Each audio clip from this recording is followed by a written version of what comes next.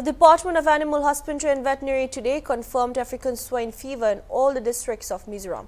He informed that 16 pigs died and 10 culled today, bringing the state's total pigs mortality rate to 10,391 and 8,923 culled. 143 localities and villages within 11 districts are affected by African swine fever.